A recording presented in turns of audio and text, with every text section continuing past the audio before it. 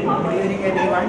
We will continue the session solid waste management business, and the previous session was by Neelam, and we have completed so far these are the different things which we have completed so far, and in the next session we will be looking it from the Alappuzha context.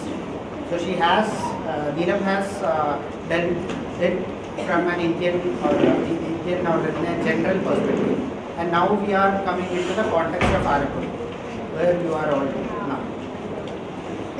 So in this session we will be covering what is happening in Alappuzha municipality with municipal solid waste management, then situational analysis of solid waste management in Alappuzha municipality. That is the work which we did through our project, canal rejuvenation project.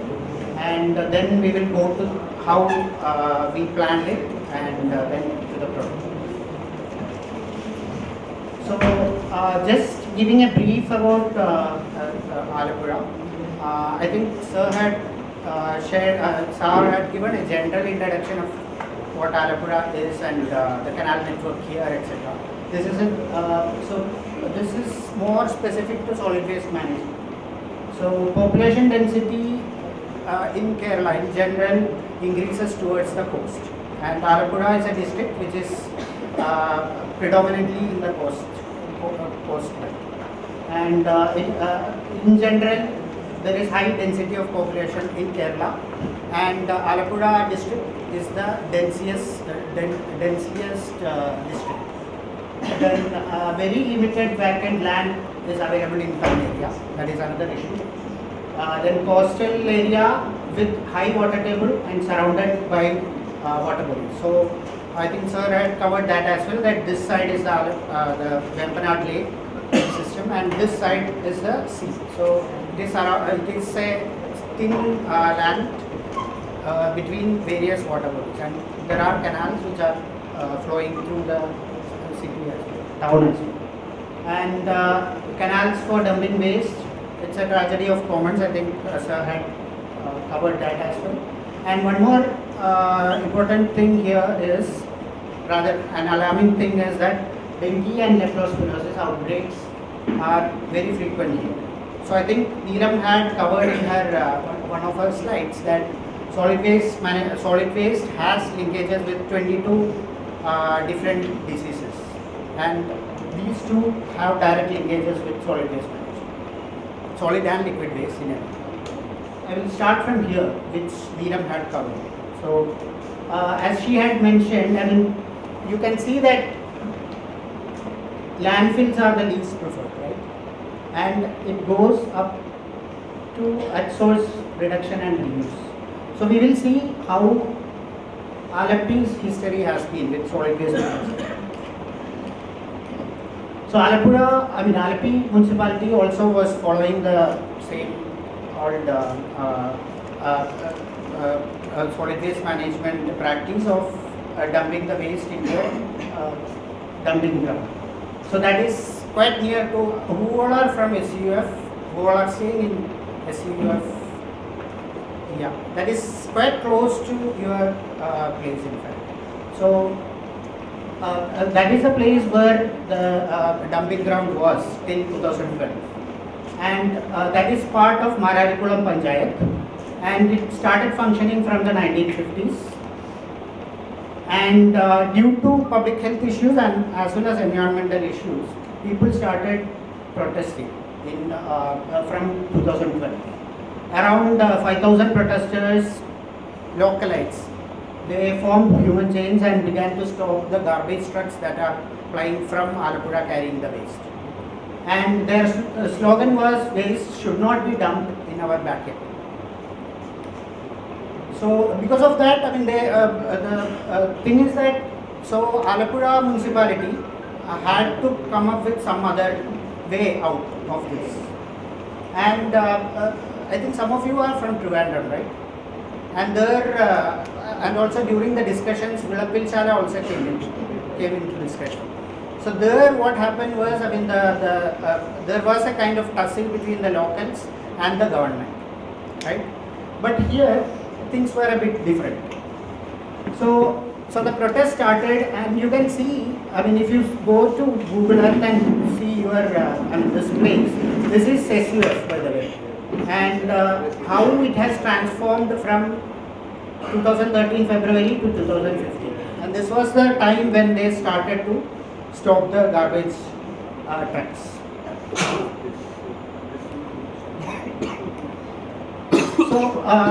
So now coming to what paved way to for the authorities to kind of change their mindset and go to a decentralized solid waste management, we will just see.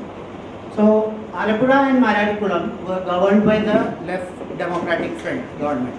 So both local bodies were governed by the same government, and because of that they were under the pressure that it should be resolved amicably. Okay, so there comes the importance of politics in this. Then they tried, I mean, so after this issue came up, so they tried for windrow composting at first, and then door-to-door collection through Kudumbashree units, but it was unsegregated waste. So these things also they tried, but it kind of failed. So there you can see gender, technology and society there working. Then Kerala Municipality Act was also made much more stringent in 2014. And everywhere in Kerala there was this drive to treat solid and segregate solid and liquid waste, and that was made mandatory. So that also helped. So there was no other way but to go into segregation and try for another alternative, which again they were kind of looking into, and then they tried to collaborate with various agencies. ANERT was one, then IRTC was one. So they tried to collaborate and come up with a solution. Then that is how it came up. The campaign project of Nirmala Bhavanam Nirmala Nagaram, which translates to Clean House Clean City project, came up in around that time, 2013, that period. And why it was a campaign is because it was for creating public awareness. And in the first phase, they gave pipe compost, portable and fixed biogas units to be installed in households for treating organic waste at source. And the philosophy that was followed for this project was that, as Neelam had mentioned, my waste is my responsibility. So that you can, even if you go around the city, you can see those campaign taglines in many of the posters. So for that, what they did was, so these were the three technological options which they had come up with at first. And you can see that, for centralized it is one technology fits all. That technology is nothing but dumping the waste into to a land. But here, because it is decentralized kind of a planning, we need different technological choices based on the requirement from ground. So here, if you see, you can see for whom it is catering. So these two, fixed biogas plants and portable biogas plants, are for households with land availability, and for smaller households it was pipe compost. And you can also see the cost of each of these. So this is how socio-economics plays an important role when it comes to decentralized planning as well. And also you can see for households having financial and space constraints, they were urged to deposit their waste in biogas plants of neighbors. So these considerations were taken up when they were coming up with the solutions. So after that, this again, they adopted this. It started and it continued for around 1 year. And within few months, what happened was, although because of this campaign mode, more people started to use it, many of them faced many issues. And few of the issues faced are this: there was not enough waste available for the biogas unit. There was a need for fresh cow dung, and regular maintenance and need for repairs were there. And for those, the municipality as well as the people involved came up with solutions. So this also played an important role to sustain this project.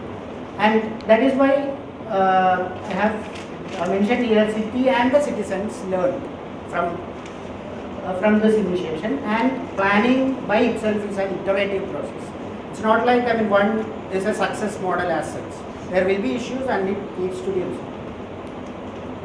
So what Alappuzha did was, or is doing is, so this is from CSE. There is one book called Not in My Backyard. It's based on their analysis of solid waste management practices across 77 cities in India, and they rated the solid waste management model of Alappuzha as one of the topmost.